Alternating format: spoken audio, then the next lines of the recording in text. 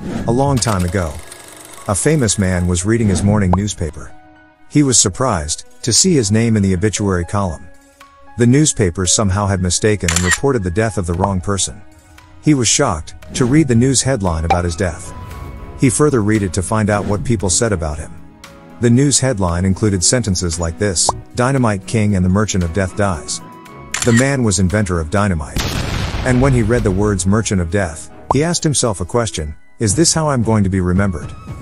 From that day, he decided he was not going to be remembered like that, and decided to change. He started working towards world peace. His name was Alfred Nobel. He was the famous chemist, businessman, inventor, of all times. And today he is remembered by the Great Nobel Prize, the greatest prizes of all. The Nobel Prize has been honoring men and women from all corners of the globe for outstanding achievements in physics, chemistry, medicine, literature, and for work in peace. In life, you see, it's never late to start over and change the way you live. Those who dare to dream, there is whole world to win. Remember that.